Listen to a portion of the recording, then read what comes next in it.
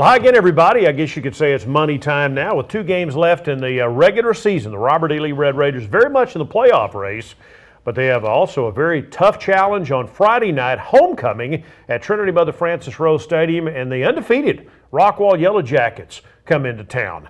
Coach Darrell Piske is with us. You picked a homecoming game this year? No, I didn't, but it's going to work out all right. I mean, it'll be a good game against a great opponent, so it'll be something good for the alumni to see. And they're very good. Yeah, they are. They've got it all. They got the whole package, special teams, offense, defense, so they're well-rounded.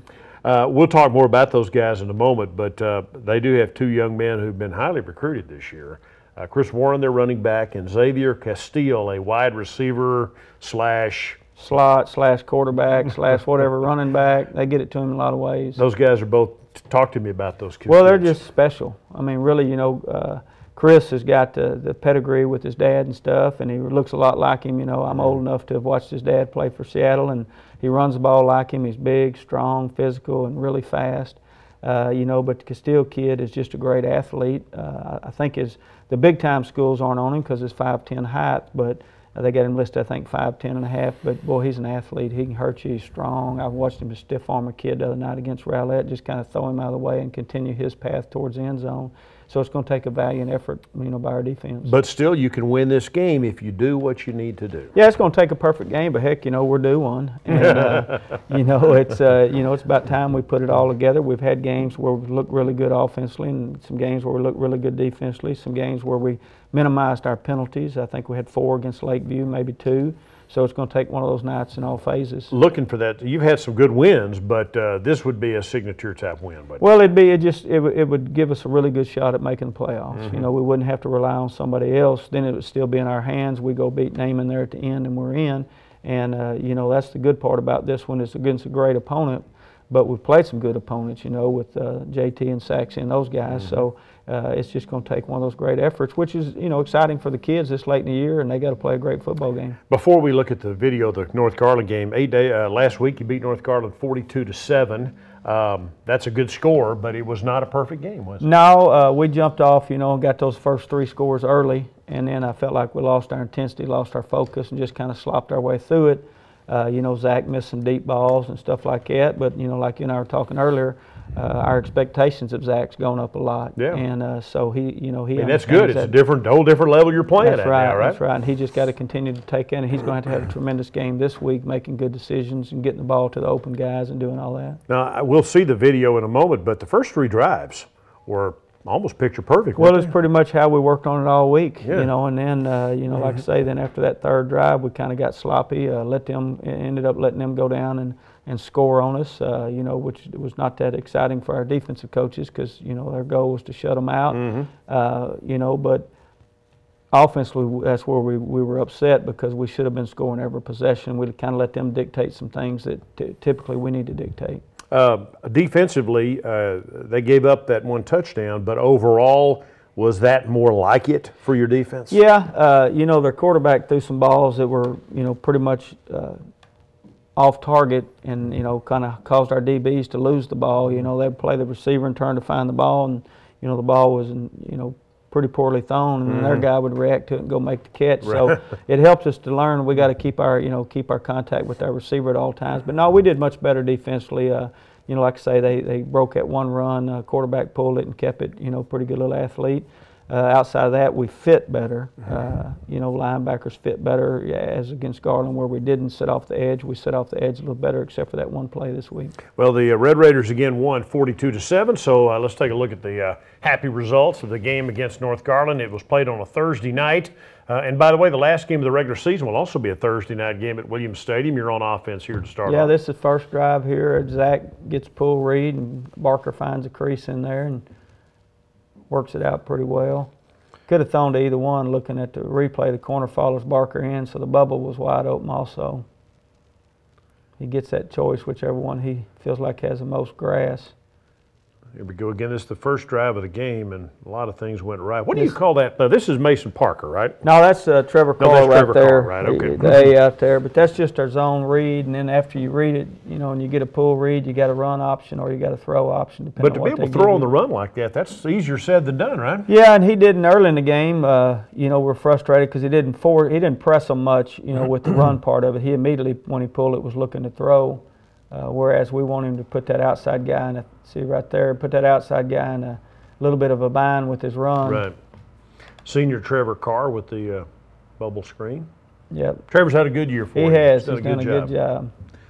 As has a lot of the seniors. That same play there. Again, Zach and that could have been play action. Looking at it didn't look like he read it to run. So here you are, you're at their 16-yard line, first drive of the game. You know, Devers did a good job working to keep working to find that void. They covered the bubble there with that guy, and then Devers got to work to get open. That was a play action, wasn't a true zone read there. And you're close to the goal line. This is going to be Mason Parker scoring. To the bubble, Mason did a good job getting in the end zone. Mason has a touchdown on the ground, and his first touchdown catch as a high school football player. Big thrill for him. He's come along nicely for you, too. Yeah, he's a pretty good little athlete, you know, and he's tough and not scared of contact. And really, he's harder to bring down. You look at him, and you think he'd be pretty easy to tackle, but he's pretty tough to bring down. He's kind of got a knack for it. Fearless, too. Yeah. I mean, he'll catch the ball in traffic. So you're up 7-0 at that point. Got a defensive highlight here. Again, you know, it's important, I guess, when you're a big favorite, jump on a team early and don't give them any hope, right? Yeah, we kind of gave them some hope, you know, when we got sloppy after that. Really, you just got to learn. And that's these guys, you know, growing up and learning. You know, been a long time since they've been able just to bury somebody. So, you know, they got to get that killer instinct and learn that you just bury them early, and when the coach says pull off, then you pull off. Yeah, we talked about that. You know, these young men, if you know, they're just, you have a big lead, you got to learn how to handle that. Yeah. They play from behind all year. Yeah, that's right. Playing from ahead's a different deal, yeah, isn't it? it is. Got to keep your intensity. Be nice to play from ahead, though, a lot. Yes, yeah, it'd be great nice. this week. It's just a wide angle of that same play. Derman does a good job fitting. He didn't square up, kind of hit the guy off the edge, but he would fit in the right spot. Brandon Derman is verbally committed to Louisiana Tech, so he'll get an opportunity to play football next year. Good for him. Going to be kind of graduating, get there in the spring, give him a chance to compete for some playing time next year. Yeah, he'll graduate in December, right? Okay. Go on down to Ruston, Louisiana. He wears number 33. Now, he's a middle backer. The backer on the line of scrimmage, the base of the screen is Gray Calhoun. Yep, Calhoun, just junior. He's not in on that particular play, but give you some idea of some of the guys you're looking at. You started Ragland at defensive end on Friday night. Yeah, you know, too, Ragland's just done a good job. You know, those defensive ends have been running upfield a little bit, and you know, when you get a puller, they're not blowing up the right leg of the puller, and so Ragland, you know, has earned his way to get in there and start. It's Nathan Ragland, yeah, right? Yeah, just get in there and he'll do exactly what you tell him to do, how you want him to do it. And fumble recovery there, I think. Yeah, that was Campbell Miller who got that fumble. Recovered that fumble. I think it was Judo that caused it. Thinking back to our awards this weekend, him or Wheeler. But Miller got on it and led to another score. Now you're back on offense.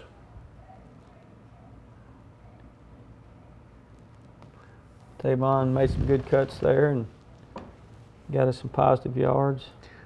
Didn't quite get to 100 yards, but had a really nice game for you. Yeah, when you roll those two, you know, when he has a 100-yard night, it's a really good night with two of them rolling in there and limiting his touches. Yeah, the tailback position this year has produced right at 1,000 yards for you. Yeah, that's right. So it's not one guy, it's two, Devontae Craver being the other one. Yeah. There's that pass. Good news is they're both juniors, so. Here's Ajuan Same Barker. play, Ajuan just getting in the void.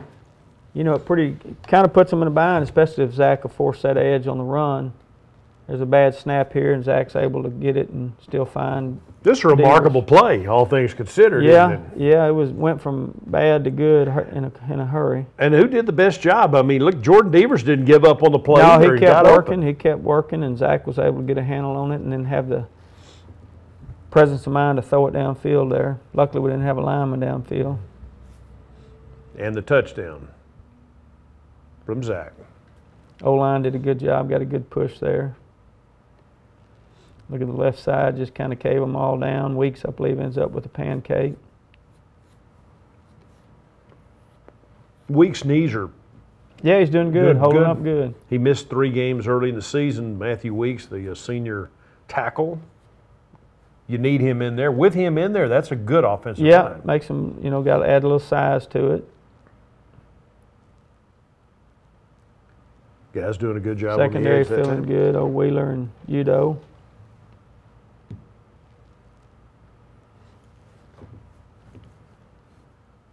I think Teddy gets pinned inside here, if I remember correctly. Outside guy pinned him inside, so the safety's got to make him right. Safety is always the guy that makes the fit right. If he's got to go inside, he goes in. He got to go out, he go out, depending on what the guy in front of him does.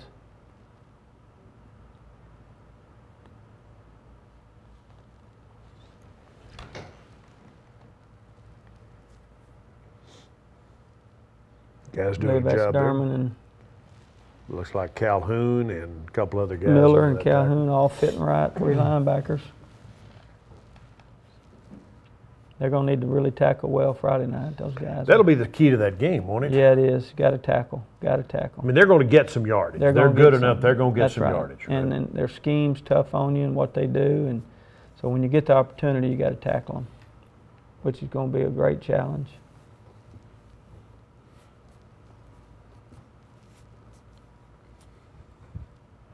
Throwing back across here. Wheeler should have picked that. Is that Jonathan Wheeler? Mm-hmm.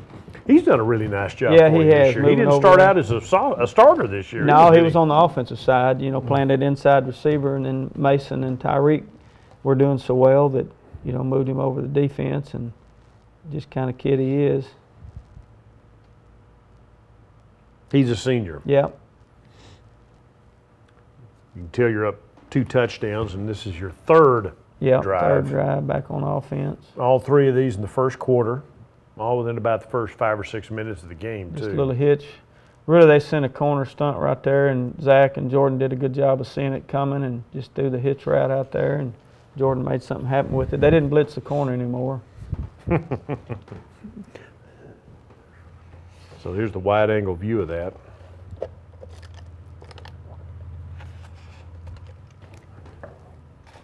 Typically, they do it from the boundary. They did it from the wide side that time, which really puts their defense in a bind. You got so much field to work with over there.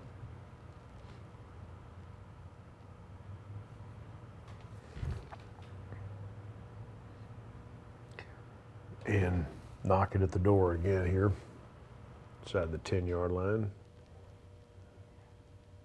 O-linemen do a good job of washing that down. Really, that was zone left, but they got a good wall, and that's that's what Coach Quinlan and Denson and work with those guys. If they'll just build a wall somewhere, our backs and quarterbacks good enough to find that crease and pick up positive yardage. Zach had 3 touchdown passes and 3 touchdown runs the other night, but that still wasn't his best game. He could play a lot better. Right, that's right. He didn't throw the deep ball very well till that last one, and that's why we threw it, just trying to get him one more chance to connect on that deep ball, because he's thrown the deep ball pretty good all year. It says something about how talented he is, though. Yeah, that's right. When he can have a bad night and still do that kind of stuff. And count for 6 touchdowns. Yeah. Good effort here defensively.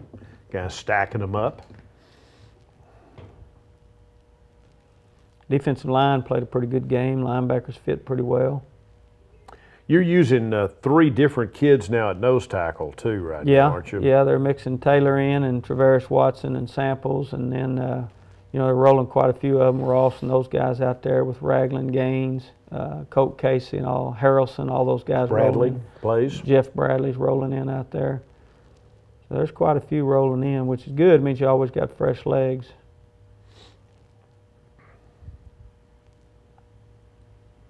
Tavon making a good cut.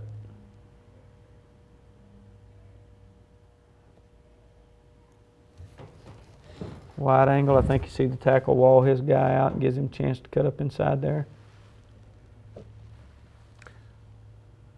And he is a determined, no-nonsense Yeah, kind he's of a good. I football tell you player, what, isn't he? I'm glad he's on our team. Yeah, but I mean, his blocking, that's the thing, the unsung part of it. He's such a good blocker, Yeah, too. he's not, whatever you need him to do, he'll do it. I mean, With a smile on his face. Yeah. I guess that's why they call him Smiling. Yeah, is that why they call him Smiling? I guess he's always smiling in a good I asked him mood. that last year. He told me, and I can't remember what I guess most of his life that's what they've called him. Yep, there's Okay. defense all fitting well right there. No, Tavon's a great kid. When you talk about defensive responsibilities, it's not always about just everybody running to the ball. No, Guys you got have areas, places right? to fit. That's right. That's right. You see guys sometimes aren't on the tackle, but they made the tackle because they fit and cut the guy in or set the edge. And Kind of like cogs in a wheel. I mean, they've got if it all meshes together, the thing works pretty good. yeah, right? that's right. When they don't, it's not very good. It leaves openings, Yeah. right? You get gashed, Yeah. right? That was a good job right there. Outside backer, I think. Yep, little coach boy fitting off the edge. Was that him? Oh boy. You know, you just nudged me and told me it was him. From this angle, I can't tell whether he's in there. For those of you not, my son plays on the team. He's 45 out there Yeah, coming okay. off. All right. Another play here. He goes Okay. and gets underneath that. He does a good job. Really is a good kid. When he does well, I hear about it all week, so I try Yeah, I try to limit the compliments. He'll point them out to you. Yeah. You have to be careful with that sort of thing, Yeah. don't you? No, I'm just kidding. No, he does. Not anymore, Coach. We see how he got underneath that. They ran the bubble and was trying to hit that slant under there, and of course Braden read it and got underneath it and stopped him from throwing it. And then the DB over the top, Wheeler and Udo did a good job. All right. Yeah, they scored one touchdown banging away, and they kept after it. Yeah, got one. Defensive end. I think that's Colt. Does a good job coming heel line there. Cole Casey was a safety in the spring, wasn't he? His latest spring football? No, he was up until spring football. Yeah. We moved him to D-line. He did a good job in the weight room, put some weight on. He's a tough kid. Yeah, a smart kid. And Son of a coach. Yeah, that's right. As a matter of fact. Kyle's over at Hog, but Yeah. we're hurting on the D-line, so moved him down there, and he's done a good job. Yeah, he was safety last year for us.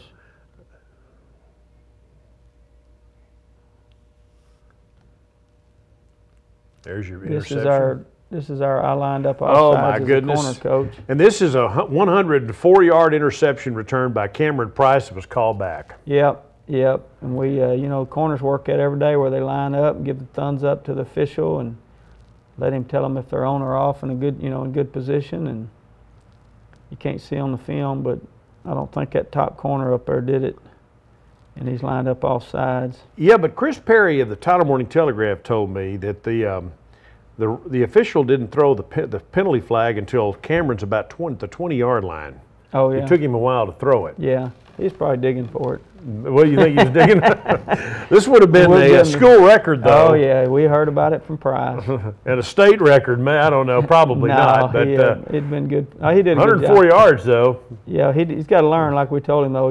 That's taking a big chance running out of the end zone. Against Rockwall, he'd be dead right there on the one. We'll be starting on the one. So you got to know when you got clearance and when you don't. Sure was fun to call, though. Yeah, it was For a fun. moment, I thought that was going to be a... Yeah, it was fun just to watch him have to run 104 yards. I'm not sure I could run 104 yards. It'd be tough. That is too cool. That was a great play, but the interception stood, just not the touchdown. No, I guess the interception didn't stand, did it? No, I'm they sorry. got another chance, and we lined up off sides on the next play. Okay, that's right. The guy we sent in for the guy that lined up if it was offside. offsides, the pick wouldn't count, would it? Yeah, I guess it's coaching. See if Will and them watch this show. If they do, you'll hear about it, right? Yeah, they did score on this possession. Yeah, okay, they did. All right. Now we'll see some more of the defense. It's a good job, everybody fitting right there. Samples in on that. Yeah, we just got sloppy that one drive. They were calling our cadence out. I think we had about 3 illegal procedures in a row. They finally called it on them once they figured out they were calling out our snap count, and our O-line kept jumping. Then we got them on a freeze play here. And Yeah, this is a touchdown. Oswan does a good job. Really, their DB did a good job of covering us on that. But it helps when the receiver's 6'3". And can jump and can jump. catch. Yeah. That's like a rebound. He's a heck of a basketball Yeah, player. that's That's right. basically a rebound for him. That's it. He went up and got it. Only the ball's not round. Yeah. You know, it's Yeah, that's right. But Oswan had two touchdown catches Friday night, or Thursday night. Yeah, he does a good job. Him and Devers both. No, he had one. I'm sorry, he had one touchdown catch, but that was a really nice one. Back on defense here. You know, we're going to see that freeze play a bunch this week. I think Rockwall did it to us about 5 times last year, where they freeze you, and if you jump off sides, you got a free play. They throw the fade route. Bad news, I think they completed about 3 of them last year. Well, and it's up to the cornerbacks not to quit on the play just because, yeah, that's right. you know, it looks that's like right. the play's that's why over. everybody does it, Right. yeah. As long as they don't make contact, then it's a live play. Defense doing a good job there.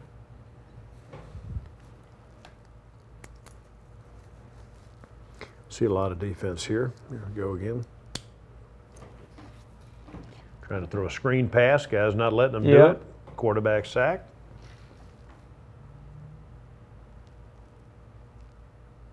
I think that was Wheeler off the edge. Did he get the pass off? I guess he did. Did he not? Yeah, they Okay, called got it the pass. incomplete. Wasn't a sack. He got the pass off. Yeah. Your guys got him. You know, but you look and some of the, you don't see it now, but going to the next play, but the defensive line recognized screen. Joshua Ross does a good job of that. He'll retrace his steps once he recognizes it. Playing the run well there. That's a good job. Bradley coming hill line, linebackers fitting. Nose guard not giving up a lot of movement. I don't know which nose is in there. Tavares, watching him, boy, plays that double team pretty well.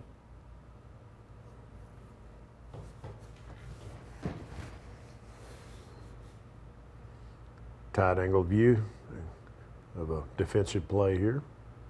Inside run. I was watching right there, matter of fact. Fighting off the block and making a play. He doesn't always get the glory. I mean, No, just he putting doesn't make away, a lot right? of get to make a lot of tackles, but that may be the last one there. Or you got to hit play. Yeah, and you got, you know, you're in a you go. situation. There you go.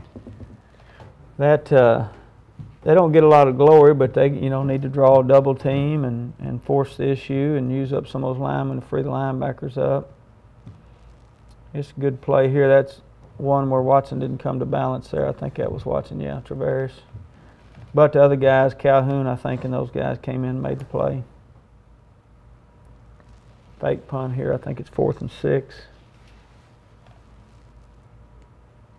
You almost knew this was coming too, didn't you? Yeah, they didn't have anything to lose, and that's what we kept waiting on, some trick stuff. Guys didn't back off, and now back on defense. And again, you're up one 28-7 offense here, and Zach makes a good read and decent run. What does Rockwall do?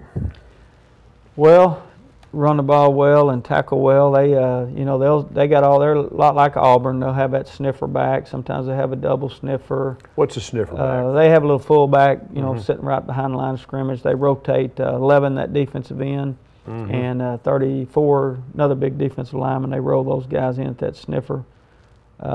This, by the way, is Matthew Hawk Yeah, kicking it deep. yeah, Okay. he did a good job on that one. Of course, was offsides. But they'll use the fullback some. Yeah, too, that's right? pretty much what he is. That sniffer is a fullback. He's just cheated up real close. Will he carry the ball or just block? No, he's more of a blocker. They're physical football. They're undefeated.